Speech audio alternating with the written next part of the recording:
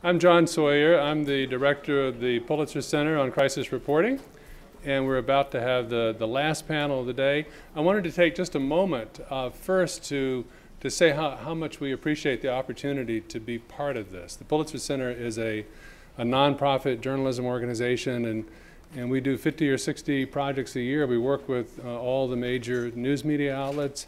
And one of the more unusual things about our model in the 5 years that we've been doing this is that we try very hard to sustain engagement in the issues that we cover, that our journalists cover. And so we do a lot of what we call after marketing, that we take the journalist and the journalism, the issues that they're covering out to high schools, middle schools, universities across the country. And we've done dozens of these, probably 150 or 200 in the last couple of years. But what we've seen today is really what we have been aiming for since we started doing the university engagement. And it's only possible because of the commitment of the School of Public Health and the College of Communication and Jon Simon's Center on Global Health and Development and Boston University's willingness, eagerness to sort of seize this opportunity to bring the expertise of multiple disciplines to these big systemic issues that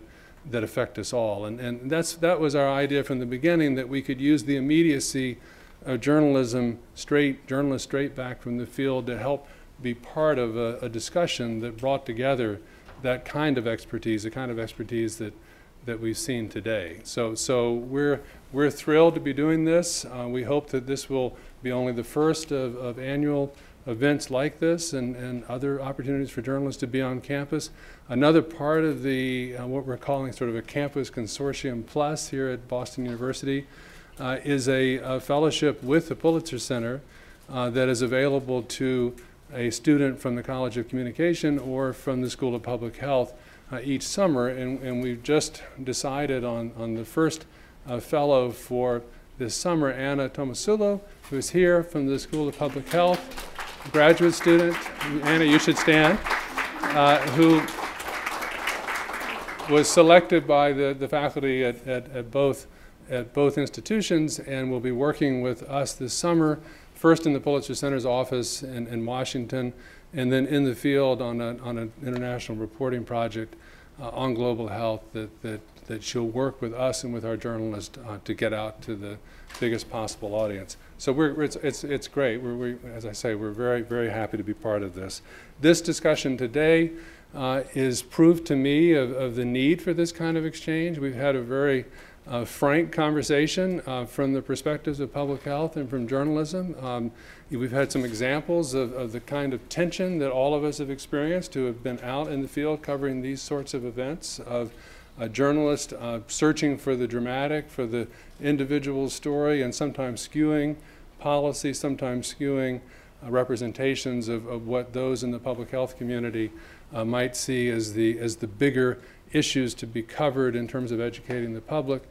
We've also seen in the wonderful short film that Sam Kaufman showed us from Rwanda at lunch of what happens when there's not media coverage, that there's an equal and graver risk on the other end, and so the importance of all of us finding ways that we can utilize all of our talents to get this information out in a way that properly engages the public and leads to public and international responses.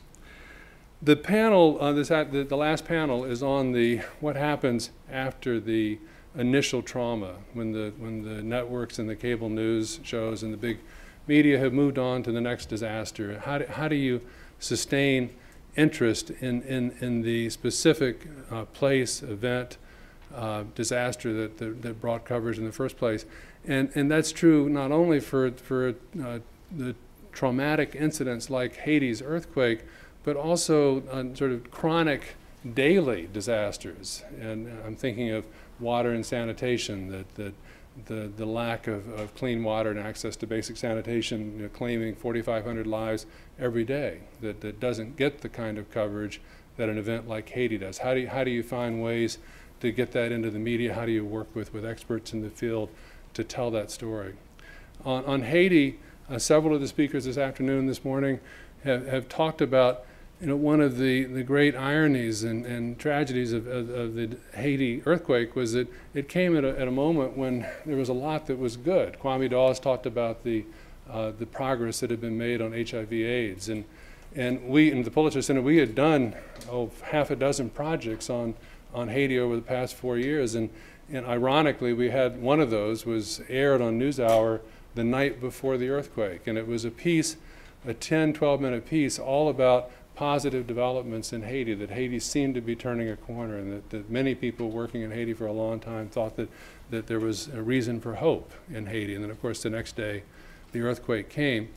And as Kwame said, we then decided at the Pulitzer Center that we wanted to have, what could we do to keep coverage? And we weren't so much interested in going down immediately because we knew that would get covered, but how to sustain coverage over months and months and years to come. So we ended up commissioning 5 different projects, looking at everything from education and HIV/AIDS to the role of faith and religion and the environment, the sustainability of reconstruction efforts. And we put together, this is all, I'm sorry, I missed one, another one on the marginalization of Haitians living across the border in the Dominican Republic. And these were different sets of journalists, and some of them were poet journalists in the case of Kwame Dawes. And their work appeared in multiple outlets over the course of the year. And then at the end of the year, in this new, more collaborative era that we are now entering in journalism, we were able to work with USA Today and NewsHour to do a joint series calling attention to all of this work. And so there were 4 pieces in USA Today and 2 in NewsHour, and then brought people to the website, we hope, where they would see things like Kwame's Voices of Hope, the piece that he and Andre Lambertson did on people living in Haiti after the earthquake. We'll follow the same order that we did on the other panels, that I'll introduce each of the panelists and have them come to the podium and do their presentations, and then we'll go to the next. And then we'll have a discussion afterwards. Thank you all.